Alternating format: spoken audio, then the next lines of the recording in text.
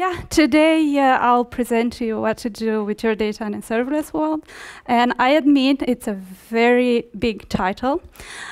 So I'm not going to talk about all the aspects when it comes to data as much as I would like to. They only gave me 30 minutes, so we'll just focus on data storage today. But first, let me introduce myself. My name is Timofte. I work as a tech lead at Trustpilot, and I've been with the company for 5 years. And sorry if I'm in the picture, if you guys try to take pictures, and I'm pretty short, so you'll see the slides. But if I'm in the way, just make a sign like move, and I'll do it. I promise. All right, but let's look at the agenda for today. So first, I want to talk about Trustpilot. I hope everyone heard about Trustpilot. Yes? Yeah? If not, I'll just give you a few details about who we are and what we do. Then we will jump and talk about service architecture at Trustpilot, what we do to have a serverless infrastructure, followed by the AWS offers when it comes to data storage. And then we will try, at least, to answer a burning question on how to choose the right data store. And in the end, it comes the fun part. Let's try and model some real applications and see how we do that at Trustpilot. And I'll finish up with some lessons that we learned and I want to share with you. So, Trustpilot. I took a screenshot of our homepage in case you guys haven't seen it before. But what we do is collect reviews about companies. And for instance, if you are in the situation where you don't know if you should purchase from a specific company, Trustpilot it's a good place to go and verify. And the same if you have an experience that you want to share with the world, just go on Trustpilot. And also, if you own a company and you want to see what your customers think about you, just go on Trustpilot and try and engage with your customers. So that's what we do. The company was founded in 2007 in Denmark, and it grew quickly to now we have 7 global offices and more than 700 employees. So we're quite big. We can't say that we're a startup anymore, but we're really keen on saying that still, even though it's like 700 people. Come on, people, like move on. You're not a startup, but we're like, no, in our hearts, we're still a startup. But to understand more about the challenges that we have at Trustpilot, I have more numbers to share with you. I also like numbers, so you'll see a bunch of numbers in this presentation. But yeah, we have 50 million users at the moment, like more actually than 50 million, and then more than 70 million reviews, so quite a lot of data. And then in terms of scaling, I actually checked the number of reviews that we've got last month, and it was 1.8 million reviews, compared to 2 years ago when we had 900,000 reviews. So we doubled our numbers in 2 years. And I also put a graph there where you can see from the beginning of the company up to now how the number of reviews and the number of companies, it just went up. And it's great from a business perspective. I mean, we want that, of course. But from a technology perspective, it comes with challenges because we have to build services that can handle all this scale. And for that reason, at Trustpilot, every time when we develop a new service, we want to create something that can scale with the business, because we don't want to be in a situation where we say, oh, we don't want more people to come and visit Trustpilot, just stop people because our services are going down and I have to be up all night to scale this stuff. So with that in mind, it's very important at Trustpilot to build serverless applications because they can scale with what you do.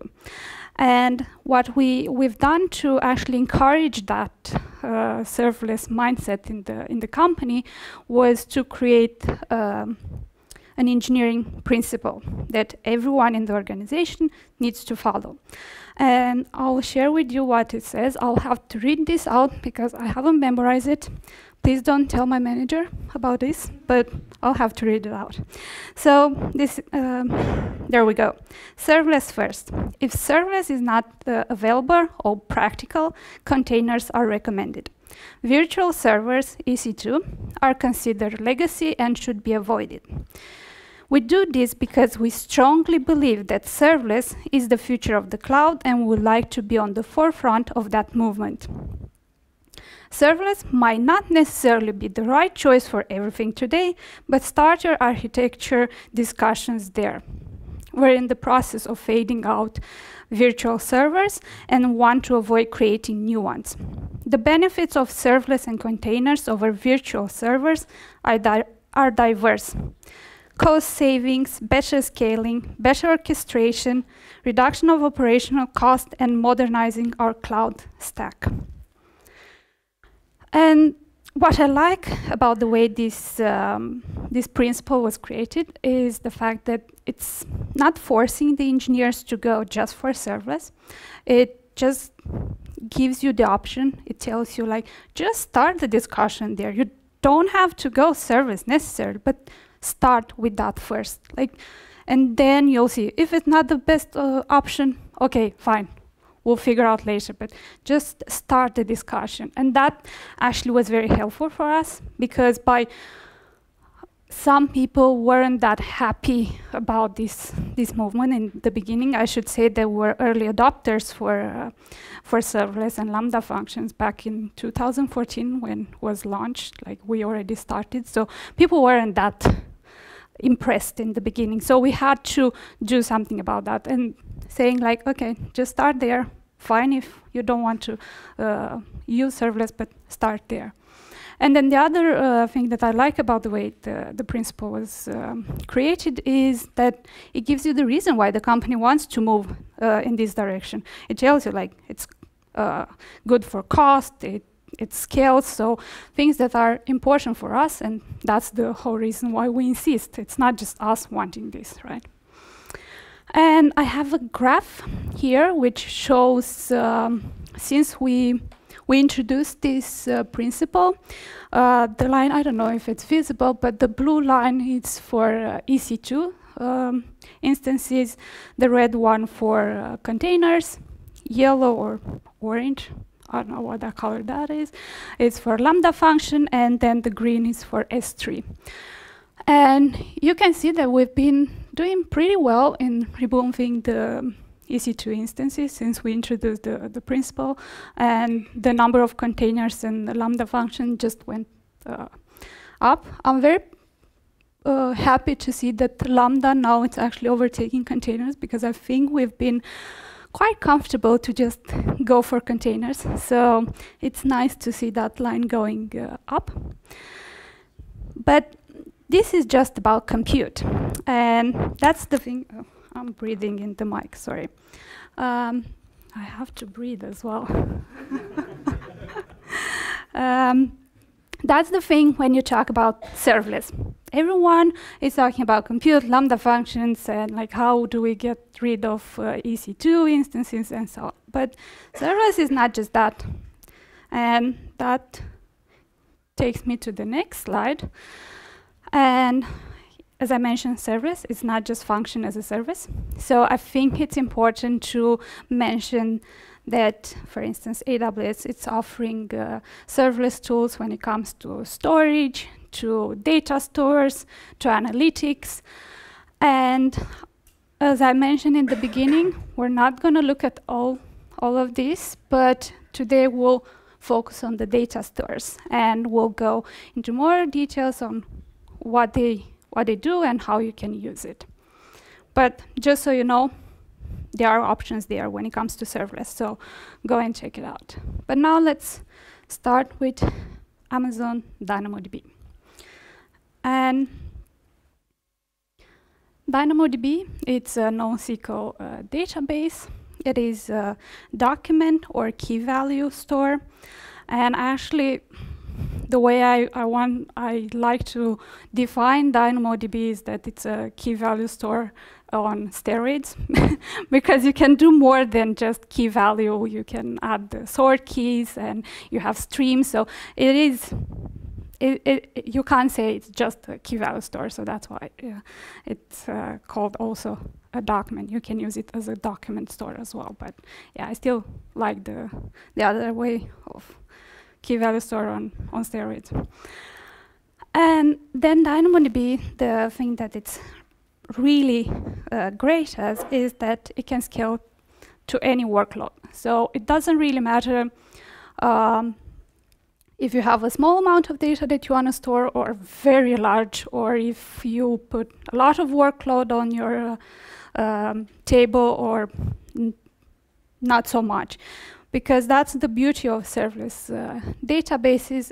It's that it will scale with what you do, and you also pay for how much you use. So it's very nice. It doesn't matter anymore, like if you use this table a lot or not, or what's the size, and so on and so forth, because you will just, at the end of the day, you will pay what you use.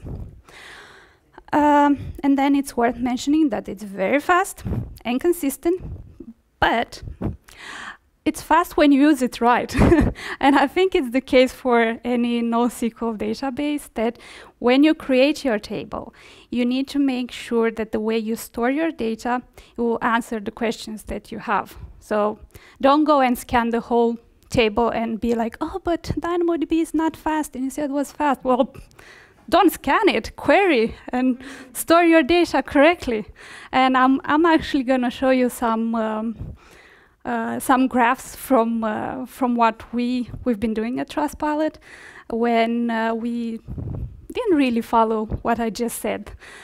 But yes, you have to know it's very fast as long as you use it correctly. Then with DynamoDB, you have access control, so you can define who has access to your data. You can create your own role and say, like, okay, these services can actually write and read from my data. So you have full control on defining that. And then it's really DynamoDB. It's really nice at using with event-driven programming. And later, when I have the modeling real application, you'll see exactly that, how I use that. And since I mentioned that at Trustpilot, we've also been doing not so smart things. And I think it's the main reason was that before we went for DynamoDB, we also started using DynamoDB at the beginning, when we had absolutely no knowledge, and we jumped from using Mongo database to DynamoDB, and then we're trying to do the same thing in DynamoDB as in Mongo, and it didn't work. And we had things like this, just spikes, and the table didn't have time to actually react to what we're doing, and then we're not really using the whole idea with serverless databases, where it can actually scale with your workload. As you can see, it was just like 170. Like that's not good. But it was all on us. It's not the table. It was how we were pushing data. And then the other day, this is actually new. Like you can see, it's on 23rd, was yesterday when I saw this. So for DynamoDB, you can define the auto scale that you want. So you can say, okay, this table can scale between 1 and 400 or 4,000 or whatever. You scale you set the auto scale group. And in this case, you can see that the blue line is the consumed, and the red is the provision. So that means all those reads are throttled, so we don't get that data. And that's because when we set the auto scale, we said, oh, it can't go above 250, which it might be the case, like in case you don't want to pay a lot for these tables, and it's something that is not important, and you're like, okay, if it goes above this, I don't care, it's fine, I'm losing data. But just take that into consideration. In this case, it was actually an important table, and I have to go and talk to the team that has this one because I don't know how they missed it. But it happens. And then here, for instance, we have a very busy table, and at some point we had the spike when it went to 15,000. Is it read capacity? Yes. So very, very busy. But you can see how nicely the provision goes up and down based on your on what you're using. So it's very nice. Imagine if you had an old type of database where you had to take a specific instance, and then when you have a specific instance type, then you have to take it for your spikes, right? So then I'll probably, if it's normal to have that huge spike there, I'll have to take a huge instance that can work when I have these kind of spikes, which is not great, right? Because then I'll pay for much more than I actually need. And imagine, for instance, Black Friday. For us at Trustpilot a couple of years ago when we weren't doing serverless, Black Friday wasn't a good day for us. We're definitely not going out to shop. We're at work and we're like, okay, let's double all the instances, everything, just to be sure, and then we'll see how much we actually use. But we were paying for all those things that we weren't using. But now with this, we don't care. It's like, it's gonna do their job, it's fine, it will scale up and down, and I can go and shop finally on Black Friday. Yeah, a true story. I actually went shopping a couple of years ago for Black Friday. I was out, and then one of my colleagues called me, and he was like, you have to come back. And I'm like, I'm shopping, come on. I went back, yes, no shopping for me. My boyfriend was happy about that probably, but yeah, I wasn't. And then something else that I've seen, it wasn't that great. And this is actually a staging table, which when we defined the provisioning, we set it for 100 write capacity. And you can see nothing is happening on this table, so why are we paying? I mean, yes, DynamoDB is very cheap. You have to know that it's very cheap, but still, it's some money. Like, don't just waste money. So yeah, you have to know these things and make sure you have metrics that are pushing this kind of data, that you don't, at the end of the month, will be surprised why you paid this or that. But now let's move to the next serverless data store, and that's Amazon Aurora Serverless.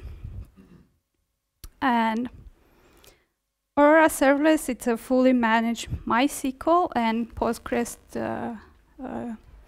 database.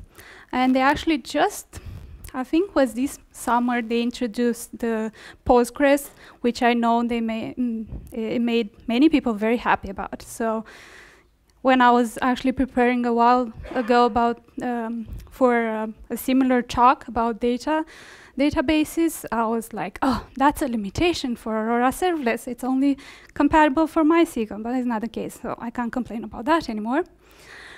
But Aurora Serverless, it's a relational data store, and as you can see, Amazon is trying to cater for both sides, for SQL and NoSQL people, so no fight there. You have an option for whatever use case you have.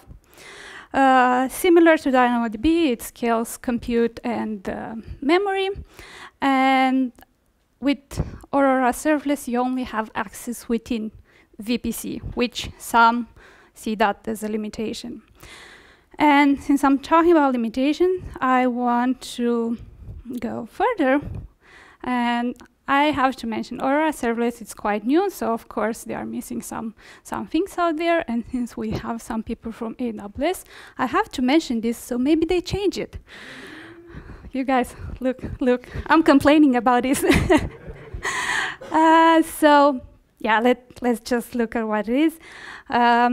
it's compatible only with MySQL 5.6 version and Postgres 10.7.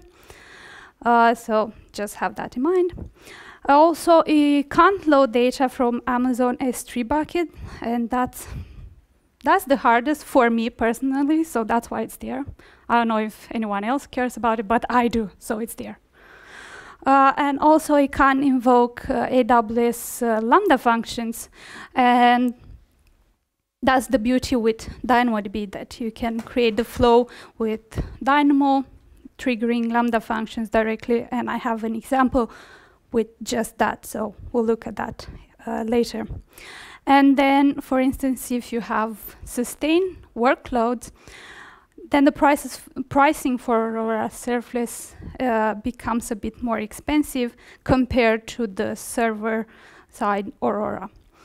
And here, yeah, for instance, if you know your workload on your data, it's always flat, it's always the same, then you can go and say, okay, I need this type of instance and I'm done. I don't need you to go and scale for me. I know this is my workload. But I would say it's rarely the case to be that sure about your workload, and it's definitely not our case. So if you know your data goes up and down, and the way you use it, it's up and down, or a serverless, it's still much cheaper than buying a specific instance type. But now let's jump to the burning question, which I know many people have, at least I always have this, how to choose the right database. And the way I do it, and the way we do it at Trustpilot, we try to follow a few criteria. And I think it's always important to start with the purpose. What are you trying to do with your data? And then see, like, are there databases that were created to solve exactly this? And then it's a good place to start. Then look at the size of your data. Is it bounded or unbounded data that you're trying to store? And that's also something that you should consider. Then compute. What are you trying to do with this data?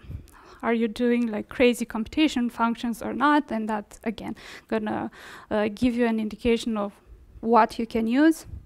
Also, if latency is very important, for instance, if millisecond is not good enough and you need microseconds, like, that's also gonna push you in a certain direction in terms of data. And the last criteria that I like to mention, not so many people are mentioning this, but I think in the real world it's very important, and that's the price. You have to look at the price of how much you'll spend in storing this data, and that's, again, going to help you. And if on top of this, now we put the serverless first approach when it comes to data stores as well, just as the principal was saying, start the discussions with serverless in mind. So in our case, when I know I have, okay, I need to store some new data, what should I do? Then I start, okay, from these serverless options that I have here, like, can they cater for my purpose? Is it good for the size? Compute, do I need the relational data store or not? And then usually the price part, the serverless stores are always winning. So just start the discussion with the serverless data stores first, and then see if you can adjust it. It might not be the case for everything, and you have to keep that in mind. Don't push it and try to reinvent the wheel. Like, if you find a database that was created specifically for what you're trying to do, go with that. But just start discussion with the serverless approach first. Yes, so what we use at Trustpilot, as you can see, DynamoDB is winning the race. We have 109 production tables. Then we have 14 clusters in Aurora. And I have to be honest, I believe only 4 of them are serverless. And it is mainly because of some of the limitations that Aurora Serverless has at the moment. But we're always trying to keep an eye and see when AWS it's going to change some of those things. I'm definitely watching every day, like, did they did that thing? No, not yet. Okay, I'm waiting, watching you guys. And then, yeah, we still have some data in MongoDB, and we consider MongoDB as a legacy, so we want to move all that data from there, but we didn't find the right solution right now. We're looking at document databases, but we're still discussing that. And then, as you can see, we have a bit of everything else, because purpose, as I mentioned, it's very important. So we need, for instance, Redis Elasticache, it's not there. We use Elasticache as well, because latency was very important in that use case, and we needed the microsecond ability to get data. So yeah, as I mentioned, purpose is very important. But as you can see, like, we can cater with DynamoDB majority of our use cases. And I have to say, in the beginning, it wasn't a smooth transition to get to DynamoDB, but just pushing there, like, okay, let's start with this database. I don't like it, but I'll start the discussions with this database. Then we got better and better, and yeah, now it's our favorite option. And now, 5 minutes now. I need to be fast, but this is the cool part. Like, leave me alone. Yes. So let's look at modeling some real applications. And I have 2 cases that I want to show. One is full serverless, and the other one is a hybrid. And I want to talk to you why I'm sharing both, because I can. So the problem I want us to solve with the serverless approach, it's a real thing that we have a Trustpilot. So we have users that sign up with an email. They are created in our main database as unactivated accounts, and this is stored in one of the Mongo clusters that we still have. The users will receive an email to activate their account, but if they don't activate in 30 days, then we have to go and delete the account. And I can tell you how we used to do this. We had an EC2 instance running I think the robot was running once per day, and then was scanning the database, the Mongo database, to see what accounts are inactive. And of course, we didn't like that approach. First of all, it wasn't serverless, and we have to go serverless. And then was also putting unnecessary load on our main database. So that wasn't great. And this is what we came up with. So again, this is event-driven architecture. And we have an API that it's sending a consumer-created event. Now I'll move. I see people are taking pictures, so probably you don't want me there. We have an API that sends a consumer-created event, and then another API that sends an event saying the account was activated. And those SNS events are pushed then in a queue for unactivated, and a queue for activated. And the first queue is processed by a Lambda, which will just store items in a DynamoDB, and then the other Lambda for activated users, it will delete the items in this DynamoDB. So at any given time, we have only unactivated accounts in that database. And then we have, actually can show you this. This is how it looks. Oh, that image is great. I can tell you it's the way the item looks like. It's consumer ID and created at timestamp. And then we have a Lambda, another Lambda that will go and process. It's triggered by cron job every 5 minutes. Go and see what accounts are older than 30 days, and then put that in a queue, which will then be processed by another Lambda that it's gonna call an API to delete the accounts. And And actually, there is another solution to this when it comes to the way we process data from DynamoDB. And for instance, if instead of creating that, we store an expire at, then we can put a TTL on that data. That's also amazing quality. Sorry about that. But we can put a TTL, and then we can use the DynamoDB streams. And the streams are for DynamoDB, they store any kind of activity that you do on your database. And in this case, every time when an item is added, deleted, and also when an item is deleted by TTL. So we can say that with that stream, we can also trigger a Lambda. And in that Lambda, we'll filter for the events, for the activity which is specific to TTL.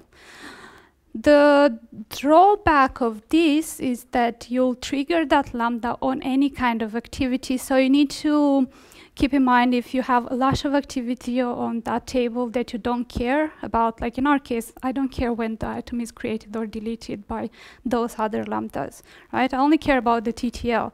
So you have to take consideration, is it better with the streams, or is it like, can I get the job done with the cron that will trigger the Lambda as often as I want. So, but I just want to mention this other option as well, because it matches on what you're trying to do. And yeah, I really like the way this works, because you just have, like, you take out the load from your main database. This has its own context, it's doing its own thing, and it's very nice. It's just outside of the main data. And then, as I promised, I'll show you a hybrid, which the Amazon Aurora, in this case, it's not a serverless, and it's because I need to move data from our data lake from S3 to Aurora, and Aurora Serverless can't do that yet, unfortunately. But I'm waiting. It will be at some point serverless. But as I told you, like, you have to look, like, what can you do? I really wanted to go for serverless, but I couldn't. So I just went for a normal Aurora. And then I'm using DynamoDB. And as you can see, I'm pushing the stream to a Lambda function that will then save the data into an Elasticsearch service. And again, you have to go for what's good for your use case. And in my use case, I need to search the text, so Elasticsearch was built for that. So I'm not going to try to reinvent that with like doing it in a DynamoDB just because it's serverless. Like, don't do that. And yeah, that's the point I want to make here. And now let's finish up with some lessons that we learned at Trustpilot. I don't know if you guys learned this, but I hope you do by the end of this. So, as I mentioned many times already, you have to start your architecture design with a serverless first approach. Even though it's not necessarily comfortable for you right now, just start there, and slowly it will become. Like, that's what I can tell you from my experience. In the beginning, I wasn't a fan, because it's like, oh, I need to learn this now. I don't want to. I'm comfortable. What? But just start there, and slowly you'll see all the advantages of going serverless first. Then you have to consider scaling and growth of your product, and choose something that can grow with you. And that's something that we've noticed at Trustpilot. We've done many times. We went with a tool. It was good for like 2 years, and then it's like, oh no. Now we have more data, we need to change to something else. We're refactoring, like we've been in a refactoring mode for years, so it's pretty annoying to do that. So try and look at where your business can go, and choose a tool that can do that. And then the last thing I want to mention is, don't adopt a new technology without fully knowing how to use it. And that was our case with DynamoDB. we didn't know how to use this, and then we blame it on AWS that, oh, this is crap. It's not us. It's definitely not us, but it was us, because we just didn't give ourselves time to understand how to use this thing. And that's it. I took longer. Sorry. But yeah, thank you.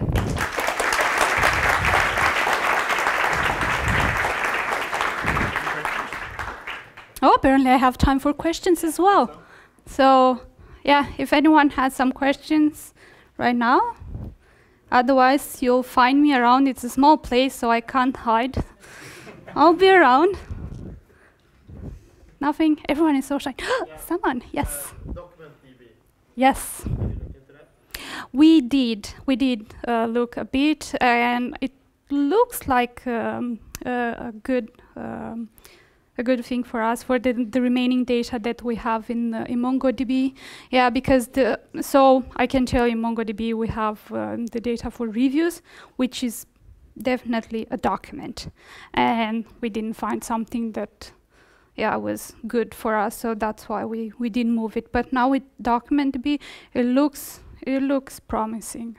I think the issue that we had was the version that they could transfer the data, but otherwise it looks promising. So yeah.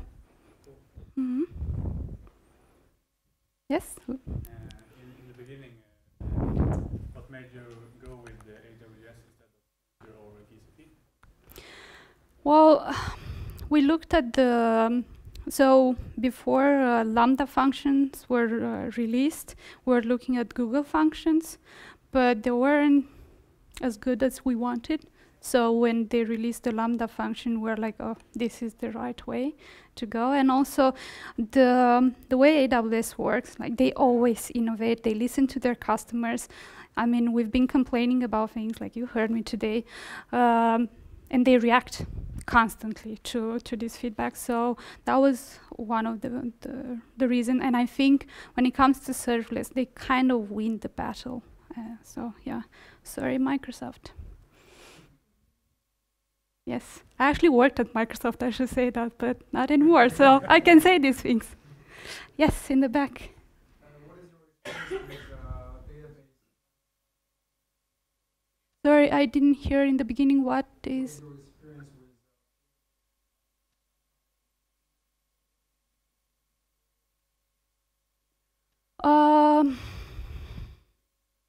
I can't really say, because I've never tried it myself to try and restore. Probably the site reliability team that we have can tell you more. Unfortunately, I don't have any experience with that. It just works. Yes. Was someone else? No? You change your mind? Yeah, Okay. I think we're good. Okay, cool. Well, big round of applause for Angela once again.